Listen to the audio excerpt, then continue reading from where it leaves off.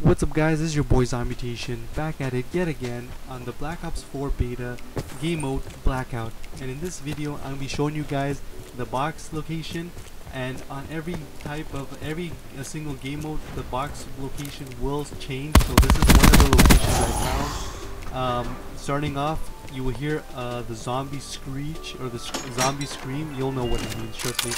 And a box location will appear in the sky, and you go to that location. And what you do, guys, what I found very weird is that sometimes the box will automatically appear in that location, and other times you actually have to destroy and kill all the zombies that spawns in that location.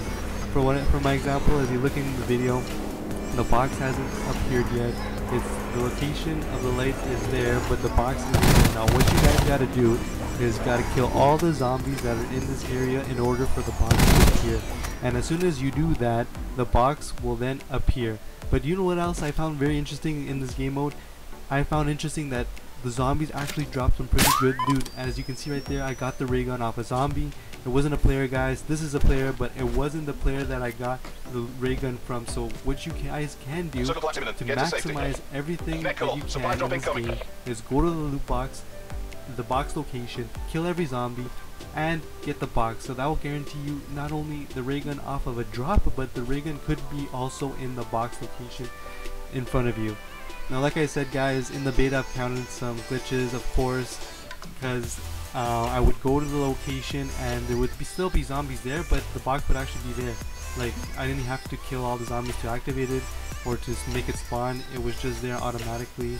And other times the ray gun doesn't appear in the box. It's just random, just like a supply drop. But like I'm telling you guys, it's completely random.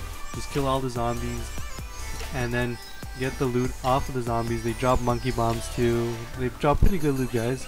And as you can see, it's literally just like zombies.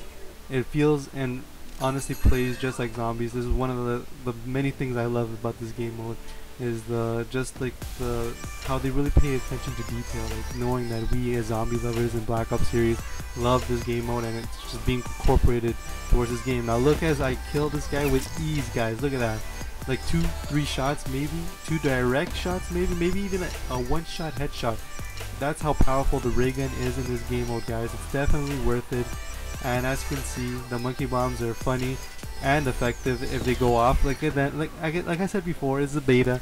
Things will obviously smoothen out during release, but like I said, guys, the ray gun is extremely powerful.